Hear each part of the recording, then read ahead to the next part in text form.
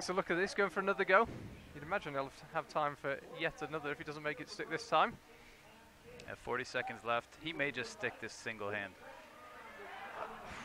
He's so close. I think if we added another minute to the clock, he'd have no trouble, but time is becoming a factor now. 30 seconds to go, it is crunch time. This is where you come in, crowd. Makes it stick, yes. There it is. So he's got the bonus. 15 seconds. Up with the left hand, really racing the clock now, Martin.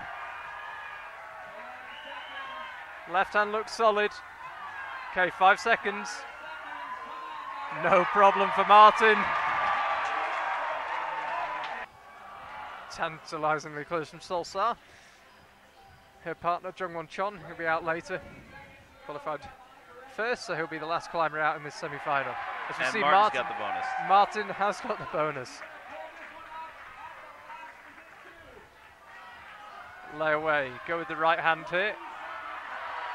Oh. You can see the running order there. Martin may go for the jump method here. Yes, and made it look pretty easy. You'd have thought he might be. No. Hard part here is to switch the right hand. The left foot is really slippery. First try. And this is our first look at, first good look at men's four. We didn't really see Dave Barron's on it.